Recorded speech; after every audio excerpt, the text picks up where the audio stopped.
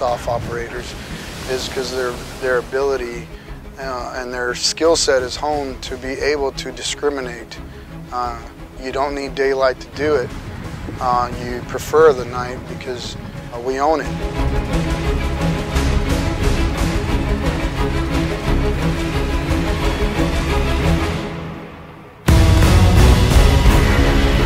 We had over 500 special operators from the United States involved in the exercise.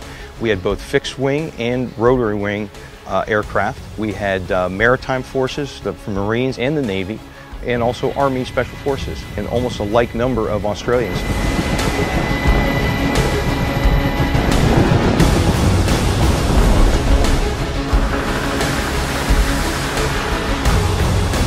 They approach those ships, whether it's clandestinely, quietly, or it's on, helicopters coming in fast. We all see the movies where the SEALs are getting on the ship and taking down the targets quickly, but there's more to that.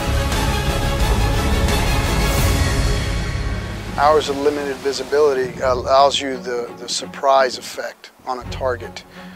People don't know you're coming. They don't suspect you're coming.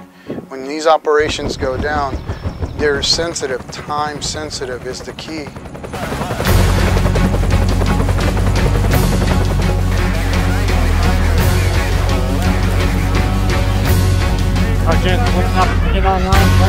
It's important that you minimize collateral damage, civilian casualties.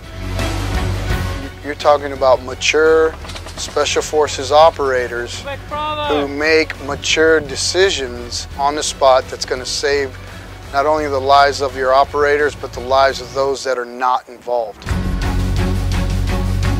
We have great technology that allows us to be very, very effective at night when a lot of threat forces would not be so capable. It minimizes the chance for civilian casualties in any sort of kinetic operation, and so that gives us a lot more freedom to maneuver without the chance of anybody else being in the way. Do this.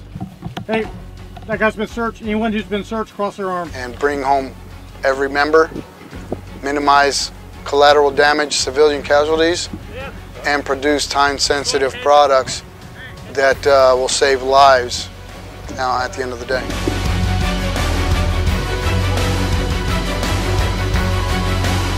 In combat, it doesn't matter who the brother next to you is, what uniform he's wearing. If he's a soft operator, you're in it together, and there's no outside help for the most part. 9 times out of 10, you're on your own.